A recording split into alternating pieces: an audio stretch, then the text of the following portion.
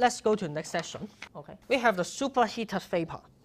As I've said in the previous sections, in the region to the right of a saturated vapor line, that is at the right of a saturation dome, then we will have the superheated vapor.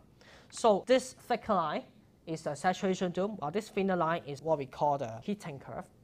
And this is a T against H, TH diagram.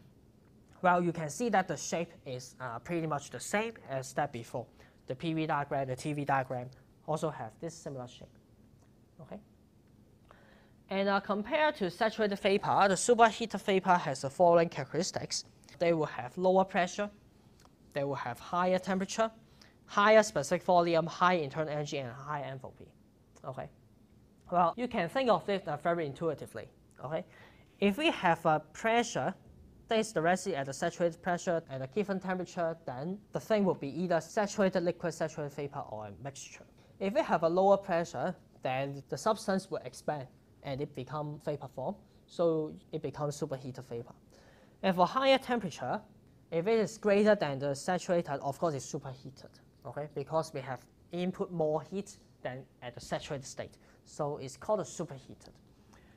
And because we have heater, so it expands more, so we'll have a higher specific volume. And also because we need to supply more heat, so of course we will have more internal energy and enthalpy inside the superheated vapor.